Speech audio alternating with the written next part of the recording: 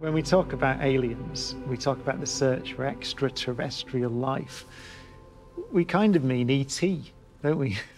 We mean something that we can talk to. Right now, as we speak, there are telescopes searching the skies for signals, for hints, for a sign of civilizations, or even the signals from starships moving through the sky, you know, whatever it is, that we're looking for that.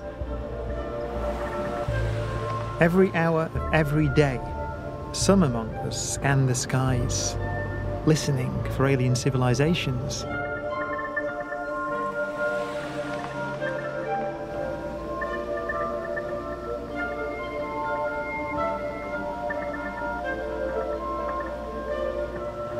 They call themselves SETI, the Search for Extraterrestrial Intelligence. This experiment has yet to detect a call from ET. But they live in hope, because SETI did once pick up a tantalising signal.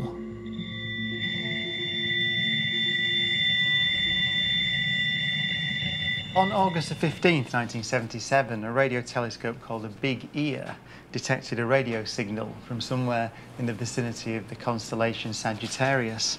And this is the printout from that night. You can see that somewhere around 10:15 Eastern Standard Time, a very bright radio signal pulsed in. It looks something like this. You can sketch it out. It was a pulse with a width of around 72 seconds, and the peak intensity, the peak brightness, was over 30 times the brightness of the background radio emission from the galaxy. So it's fascinating. And it came in on a wavelength that SETI believes an intelligent civilization might choose. The wavelength was 21 centimetres. That's the wavelength of light, of radio waves emitted from hydrogen atoms. So the whole sky glows at that wavelength. And back in the 1950s, radio astronomers speculated that if an alien civilization wanted to communicate with us, and they might well choose that very special, natural wavelength to send their message. So surprising was this, that when it was spotted a few days later by an astronomer called Jerry Amon, he circled that pulse, that 72-second flash of radio waves, and wrote "wow" next to it. So this has become known as the wow signal.